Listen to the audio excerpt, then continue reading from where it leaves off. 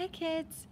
Okay, today we're doing lesson 12 in Eureka Math, and the objective is to multiply a decimal fraction by a single digit whole number, okay, like this, decimal fraction and single digit whole number, including using estimation to confirm the placement of the decimal point.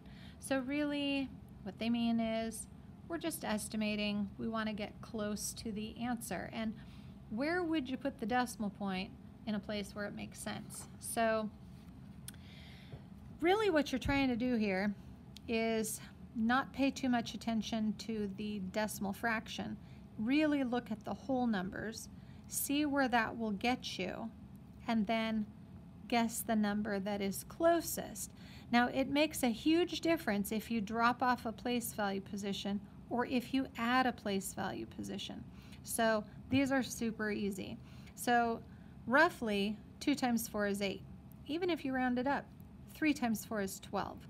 So I'm going to be pretty close to 10 on either side of 10. And so that is my estimated answer. And again, they don't care about what the actual answer is. We're saying, let's just estimate today. So in the same way, you've got roughly 3 times 7, which is about 21.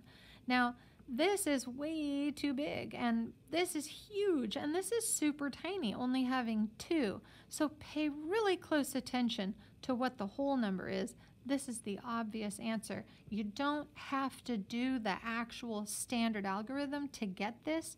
You just have to estimate by choosing the reasonable product. 8 times 6 is 48. I want something that's around 48. 4 is not close to 48. 481, way too big. And this, like, whatever. 9 times 5, 45. I gotta roll this up. Roll it up.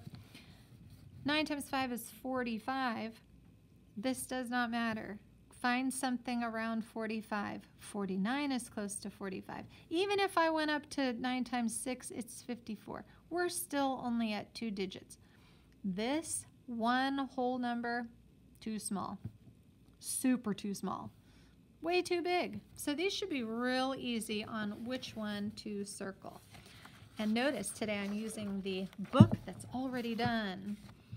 So that should make it easy. I don't have any notes today, but we'll talk in class tomorrow before we get started. We won't have too many notes, if any.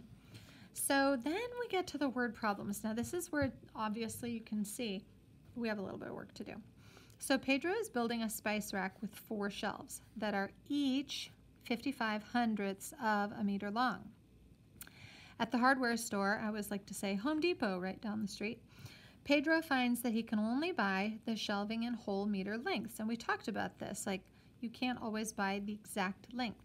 So exactly how many meters of shelving does Pedro need? We will set it up here and solve. And look at another question. Since he can only buy whole number lengths, how many meters of shelving should he buy? Then you have to justify your thinking. So when you set it up, you can do the 55 hundredths times 4 like we did yesterday and today. So set it up in the area model. 4 times 55 hundredths. You don't need this here. It's just here as a crutch to help you remember to put the 0 in the ones place. Write your unit form up on top. 5 tenths, 5 hundredths. 4 times 5 tenths is 20 tenths. 4 times 5 hundredths is 20 hundredths. Then standard form, remember, you have to write that so that we can work with it or calculate it. We've got to add this up.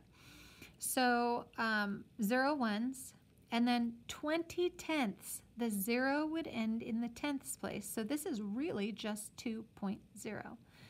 20 hundredths would be 0.20 because the 0 ends in the hundredths place. Okay?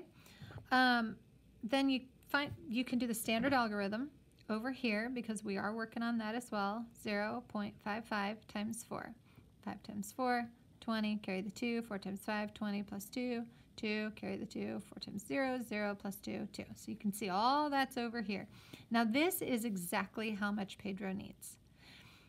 But if you walk into Home Depot and you say, well, I would like 2 20 meter of shelving, they'll be like, ha ha ha, you're funny, go away.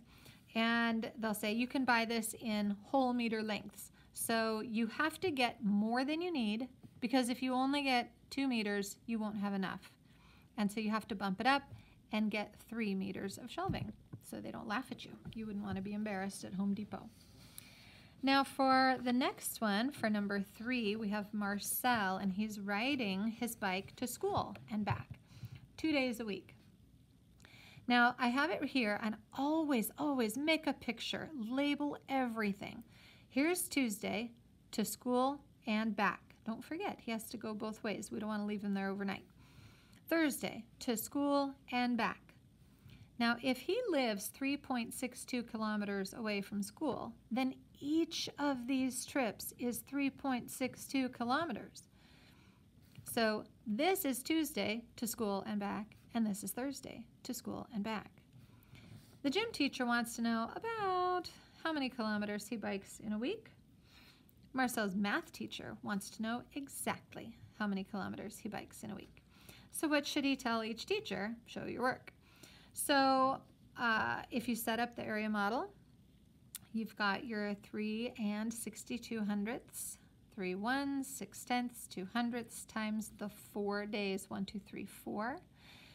And if you multiply 4 times 3, then you have 12 ones, which looks like this. It's all smashed in. 6 tenths times 4 for 24 tenths, which looks like this.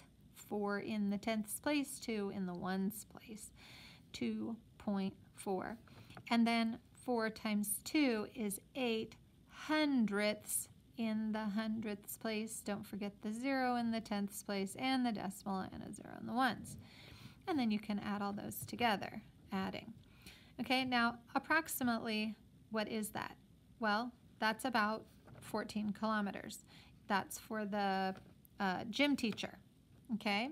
And then exactly for the math teacher, 14 48/100ths. So that's how you do these. Take your time, set them up, make your models, draw everything you can. Do repeated addition, prove your work, just make sure you understand what's happening, and label everything. Finally, the Poetry Club had its first bake sale. And they made a profit. Look at that. $79.35. The club members are planning to have 4 more bake sales. Right on. Leslie said, if we make the same amount at each bake sale, we'll earn $3,967.50. Woohoo! Wow, that's a lot of money. Peggy said, no way, Leslie. We'll earn $396.75 after 5 bake sales. Use estimation to help Peggy explain why Leslie's reasoning is inaccurate. Well, you just look at that and go, wow, how did it get so big? Show your reasoning using words, numbers, or pictures. So if you have $79.35 times 5, you really have something close to 80 times 5. If you simply do 8 times 5 for 40 and the extra place value position, you can see you should be around $400, not $4,000. So hundredths times 1, if you talk about just the unit form, would be hundredths. And I'm looking at this going hundreds, not hundredths. I don't know. We'll fix that. And so really, like, you just want to get the right place value position. You don't want to be so far out that you're a whole 10 times greater. And so then we have the 5 digits right here and 6 digits. So it's like clearly something is wrong here. So you can look at the amount of digits to kind of help you. But anyway, this is in the hundreds amount, and this is in the thousands, and this is way too big. Okay, and so that's just the reasoning. That's all there is for today. So we will work on this a little bit more tomorrow, and I'll see you soon. Bye.